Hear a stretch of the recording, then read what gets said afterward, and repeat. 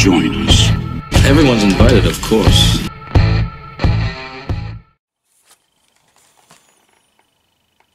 Hey Star Wars fans and action figure collectors, last but not least out of the Mandalorian retro line, considering I don't have the Remnant Stormtrooper, it's an exclusive that I can't get, so we're going to go to Moff Gideon to wrap up the series. I'm looking forward to opening up this guy.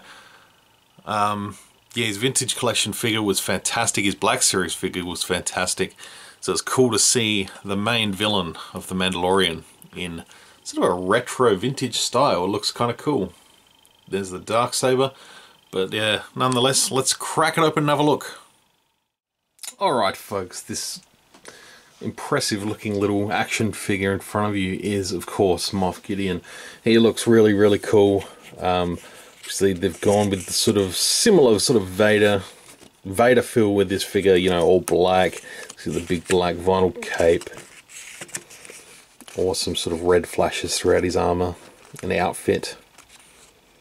And I love that he's got the moustache. And yeah, he's looking really, really good. I'm digging this one a lot.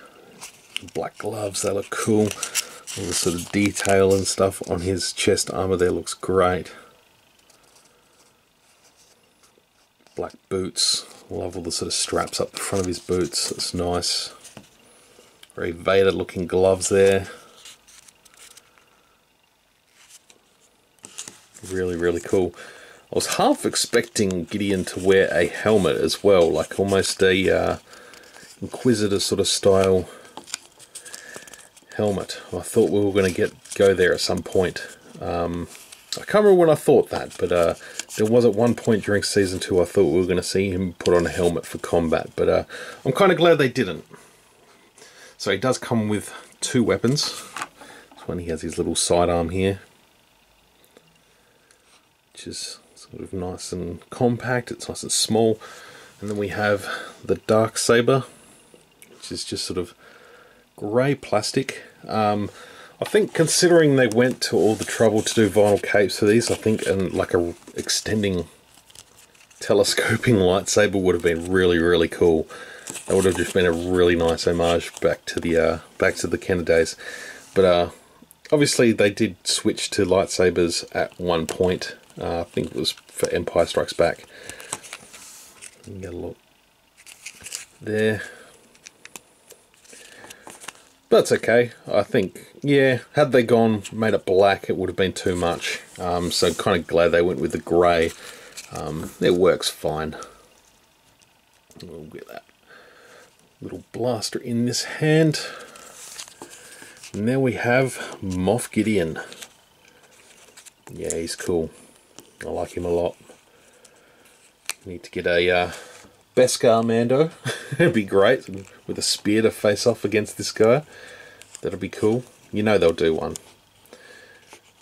They'll do a second wave, and it will be awesome. So that's really cool. Yeah, I'd love to hear your thoughts on Moff Gideon, and you know, the collection overall. Please sound out in the comments down below. If you like this video review, please give it a thumbs up. And if you haven't subscribed to my channel yet, please do. It'd be muchly appreciated. And hit the little notification bell so you don't miss any future videos. So that wraps up my little retro collection set of reviews for The Mandalorian. If I do get a hold of the Remnant Stormtrooper at some point, I will add that into the little playlist that these will be a part of. But yeah, thank you very, very much for watching. Really do appreciate all your support and all your views and all your likes and all your comments and everything else in between. Yeah, until my next video, may the Force be with you, always.